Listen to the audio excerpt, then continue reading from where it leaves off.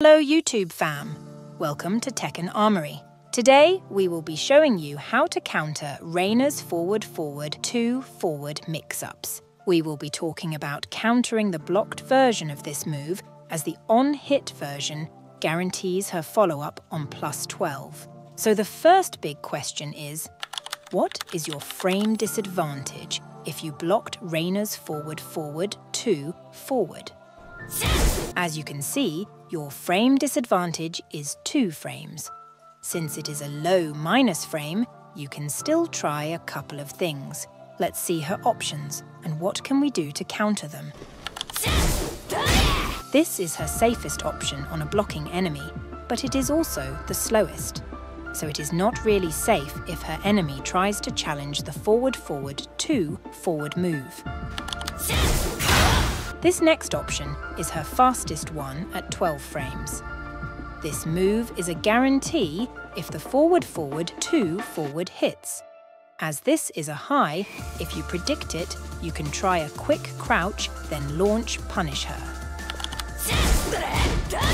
This next option is very unsafe for her as it is launch punishable when blocked. If you decided to block and recognized this, just launch and combo her. Her other options are a low and a grab. So how do we counter all of them? Well, we can counter almost all of them by using a power crush. It doesn't work on one option, and we will show you that option later.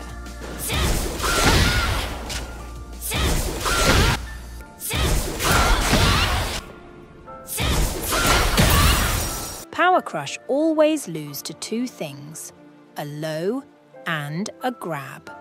But in this situation, your Power Crush can hit the low simply because the low is too slow. So the only option that can beat Power Crush is a grab.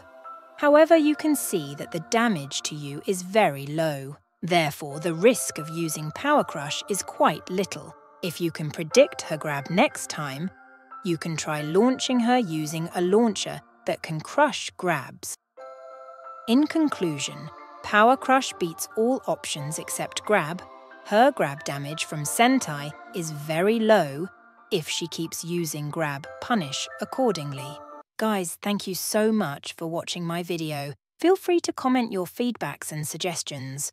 Also, please leave a like and subscribe if you want to watch more content like this.